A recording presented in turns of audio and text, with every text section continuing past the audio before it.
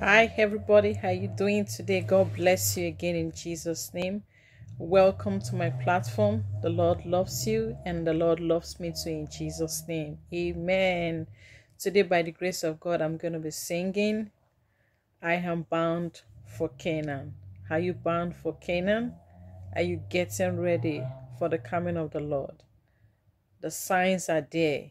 It shows that Christ is coming very soon.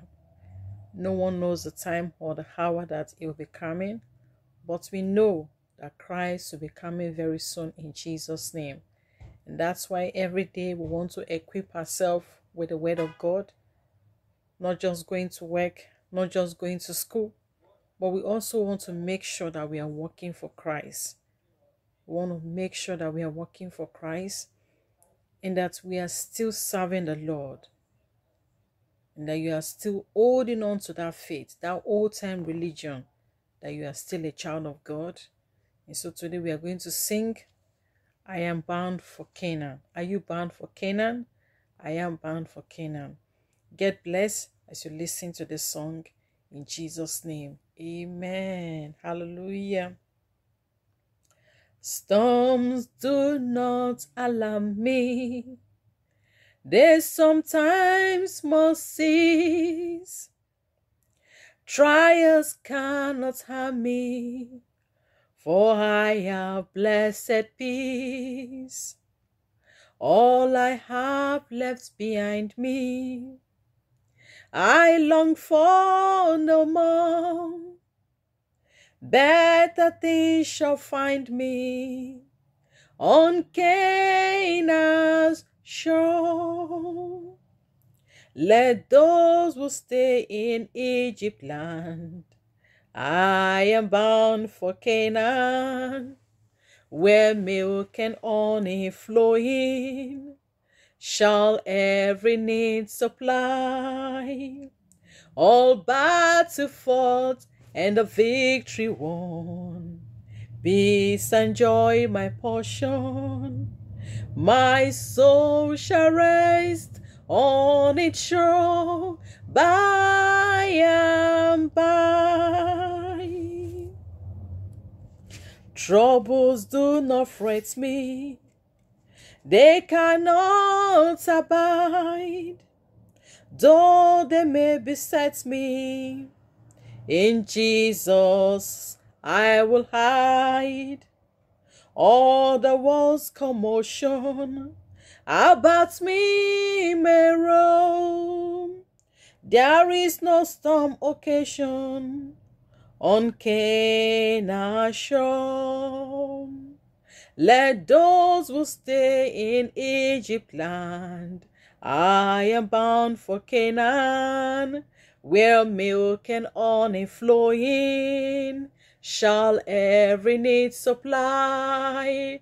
All battle fought and the victory won, peace and joy my portion.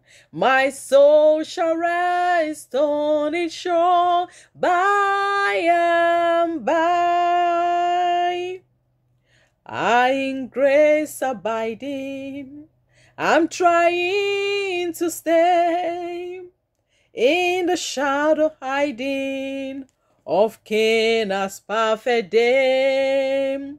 All I trust may fail me, 'twill matter no more. Nothing can assail me on Canaan shore. Let those who stay in Egypt land, I am bound for Canaan, where milk and honey flowing shall every need supply. All battle fought and the victory won, peace and joy my portion. My soul shall rest on its shore by and by. Amen. Hallelujah. This is the reason why we are singing this song today. The signs of the end time. The signs of the end time. Do you know the signs of the end time? Have you ever heard of this word, the signs of the end time?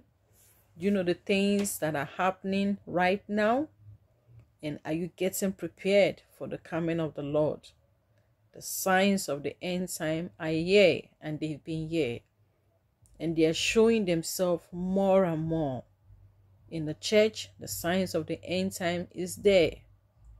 In our homes, we see the signs of the end time every time. Even in the family, we are seeing the signs of the end time. In the church, I repeat again, the signs of the end time are there. For the Bible said that the church will be judged, and even our families will be judged. In the society, the signs of the end time are there. In fact, in the society, you see the signs of the end time every second and every day consistently. The signs of the end time are rampant everywhere. In the government office, they are there.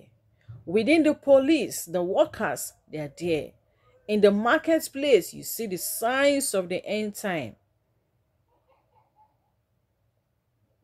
The nature, you see the signs of the end time on the streets.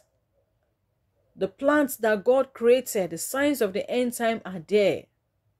The water, the sea, the ocean, the mountains, the forest, the signs of the end time revealing itself, telling you, pointing us that Christ, our King, is coming very soon.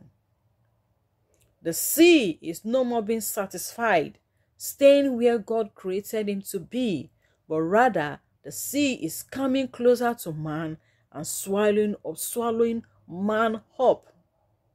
The sign of the end time is everywhere. In our nature, we see the hurricanes. We see different kind of disaster. We see fire, wildfire that was not done by man, will just come up from nowhere, destroying and killing. And man is afraid and running for his life. These are the signs of the end time. Are you prepared? Are we ready for his coming? The songwriter says, are you ready? Are you ready? Are you ready for the judgment day? Are you ready? Are you ready? Are you ready for the judgment day? Are you ready? Are you ready? Are you ready for the judgment day? Are you ready? Are you ready? Are you ready for the judgment day?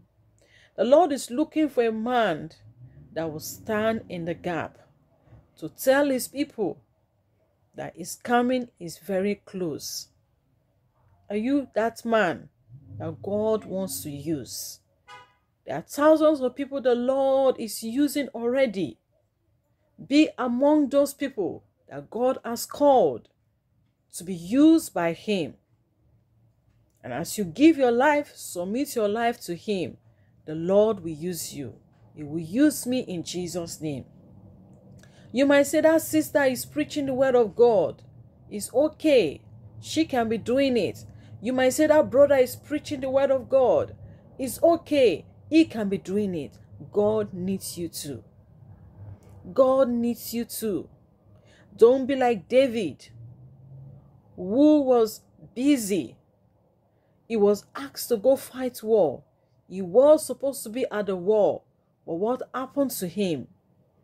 David was just strolling and felt he was having a wonderful time, and he allowed the devil to use him, to use his body. And he regretted what he ever did. And sometimes some Christians don't even regret.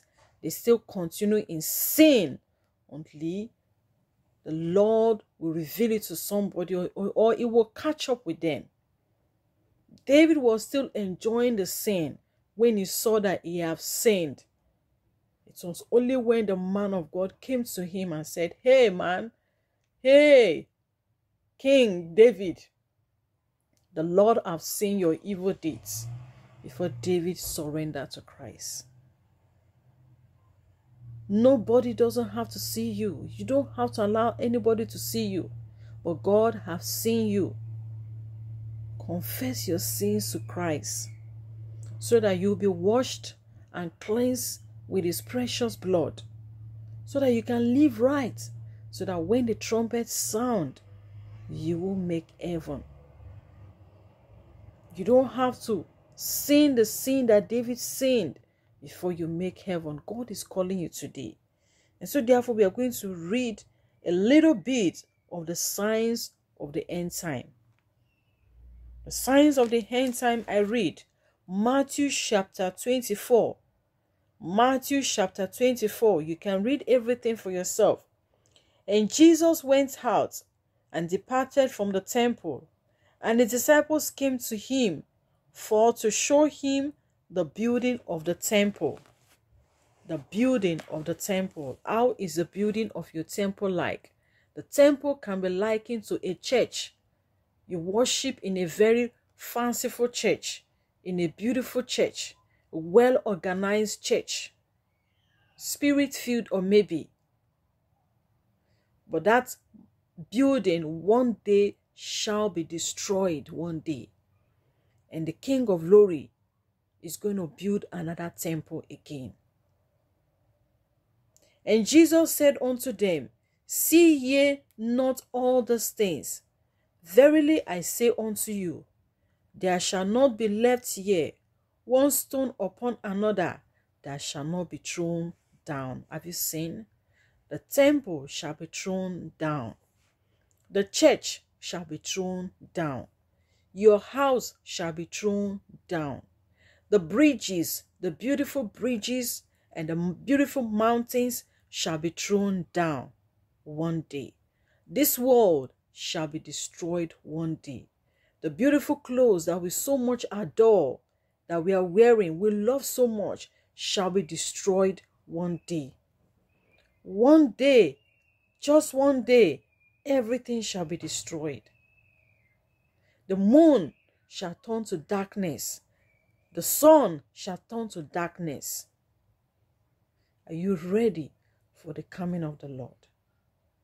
I'm not saying this to scare us, or to get us ready for his coming, and to submit our body, spirit, and soul to Christ, only Christ alone, and learn how to live just, learn how to be pure, learn how to be holy, like David, like Daniel in the Bible. Yes, Daniel, brother Daniel in the Bible, that said, I propose not to eat the king's meat. That we will not eat the king's meat. We will not indulge in sin. There are some people that don't sin, but they love others doing them. And when they are corrected, they justify those people for doing what they are doing. That means that you don't do it, but you love it. That means you partake in what they are doing. I pray today we will not partake in any evil action in Jesus' name. Actions that are ungodly, actions that do not glorify God, you and I will not partake in them in Jesus' name. A man sin and you love what the man is doing. You enjoy what the man is doing. And sometimes you feel, you wish you were that man. But because of where you are, because you're a Christian, you want to do it, before the people. You want to tell the people that you're a child of God. But deep down in your heart, you wish you are doing what that person is doing. The Lord will help us in Jesus' name. Verse 3. And as he sat upon the Mount of Olives, the disciples came unto him privately. Sometimes we need to go to God privately. Do things on your own privately. Pray on your own privately. Preach the word of God on your own privately.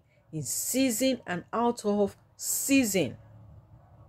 And as he sat upon the Mount of Olives, the disciples came unto him privately, saying, Tell us, when shall these things be? And what shall be the signs of thy coming, and of the end of the world? And Jesus answered and said unto them, Take heed that no man deceive you. And Jesus answered them, Take heed that no man deceive you. My sister, if you are preaching, keep doing the word of God. Do not get tired. If you are preaching, you are reading the Bible. If you are praying, keep praying. Do not get tired. Don't allow any man tell you all you do is pray, pray, pray, pray. You are reading the Bible. Don't allow any man tell you all you are doing, read, read, read, read, read. Continue, be consistent with what you are doing and grow in it. Bury your heart in it, because this is what is life and death. Jesus answered and said unto them, Take heed that no man deceive you. No man, you're going to have people that will deceive you. People that will tell you what you're doing is not okay. And people that will scorn you. People that will make jest of you. Follow that path which you have chosen. That path is a righteous path. Follow that righteous path that you have chosen. Do not deviate. Do not go back. For many shall come in my name, saying, I am Christ, and shall deceive many. Have you heard? And shall do what? And shall deceive who? Many. For nation shall rise against nations, kingdom against kingdom. I think I've not read verse 6. And ye shall hear of wars and rumors of wars. See that ye be not troubled, for all these things must come to pass, but the end is not yet. For nation shall rise against nations, and kingdom against kingdoms, and there shall be famines and pestilence and earthquakes in diverse places. Even family members against family members. If the Bible says nations shall rise against nations, family members shall rise against family members. Brothers and sisters shall rise against brothers and sisters. But strive to make it. Strive. Be wise. Be like the 5 virgins who were wise. Be wise. Some people are very wise in their eyes. And some people look so fool and stupid. Sorry for the word. But Christ is encouraging you and I to be wise. Be diligent and be wise. Don't allow any man take that birthright from you. Esau allowed Jacob to take his birthright from him just because of a pottage. Just because of pottage, because he was hungry. He was hungry. And he sold out his birthright. May you never sell out your birthright for any reason in Jesus' name. Whether old, whether young, whether adult, wherever you might be, may you never sell out your birthright. Your birthright is your salvation. Is your certification to heaven. Your salvation, your certificate to heaven. Don't sell out your sanctification. Don't sell out the Holy Ghost that Christ has given to you. So many have sold their salvation. So many have sold their baptism of the Holy Ghost. So many have sold their sanctification to the devil unknown to them. So many have depreciated the gift of God in their life just to please man. I pray you and I will not please man in Jesus' name. It's not worth pleasing man, because man himself will be judged. That man that you are trying to please, that you feel is higher than you, or she's higher than you, will be judged one day. If the very heirs, if God knows your very heirs, and he knows the numbers in your hair, who is that person that can stand before God? None.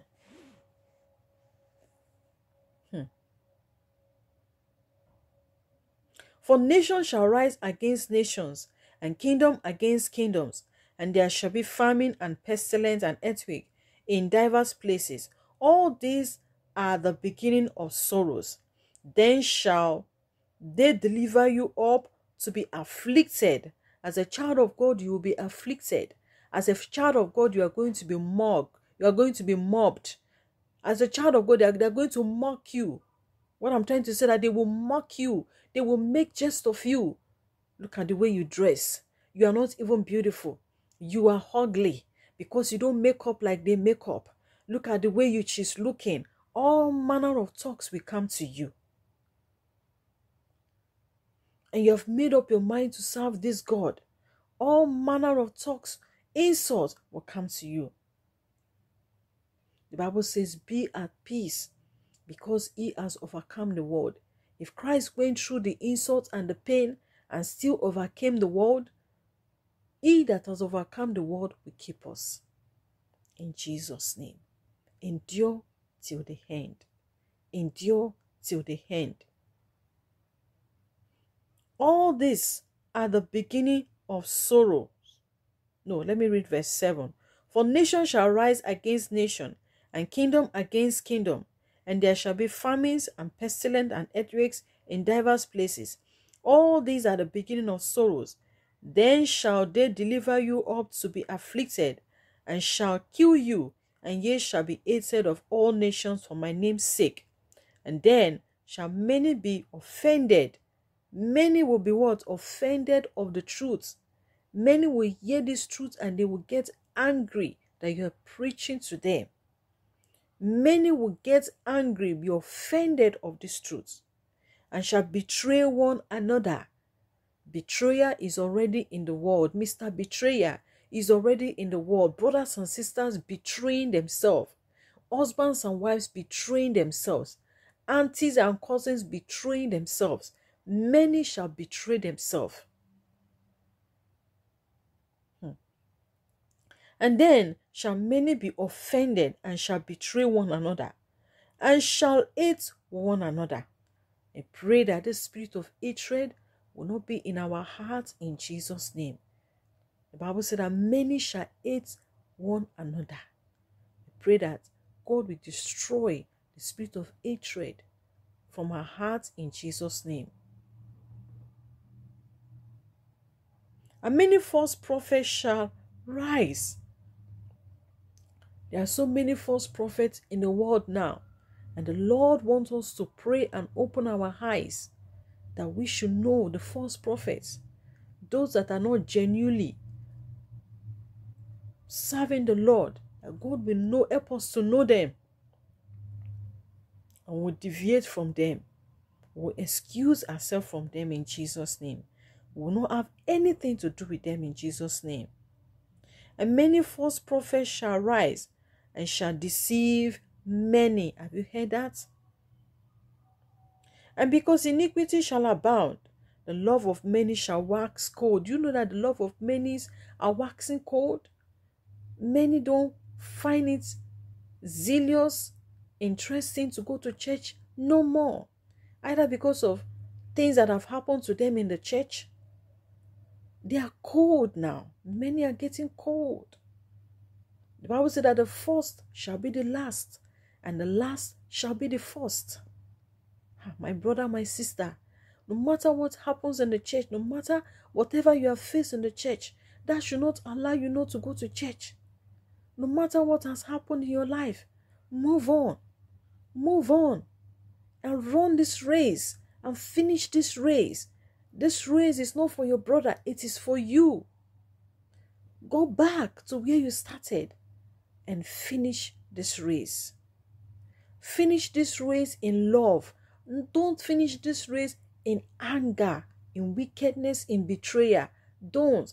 Finish this race in love. I might be talking to somebody, or I am talking to myself. Finish this race, sister. Finish this race in love. And Christ will bless you. Christ will reward us in Jesus' name.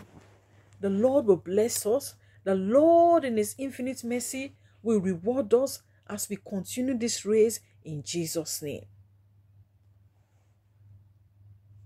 And many false prophets shall rise and shall deceive so many people. So many people have already been deceived. So many people have already been stamped. They have already been killed spiritually and physically There are some, they are living, but it's as if they are not living. And because iniquity shall abound, the love of many shall wax what? Cold. Their love will become ice water. That they no more read the Bible like they used to read the Bible. They no more pray like they used to pray. They no more sing like they used to sing. Those things that will strengthen them to do the will of God, they no more do it. They no more evangelize like they used to evangelize before. They no more give to the needy like they used to help the needy before. And you see men and women backsliding, going back gradually to sin. But he that shall endure unto the end, the same shall be saved. Amen.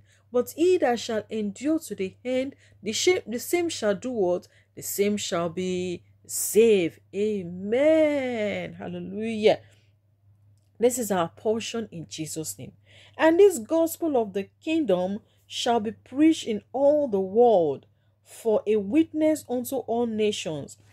And then shall the end come. Hallelujah. And then shall the end come. And that is what we are doing today.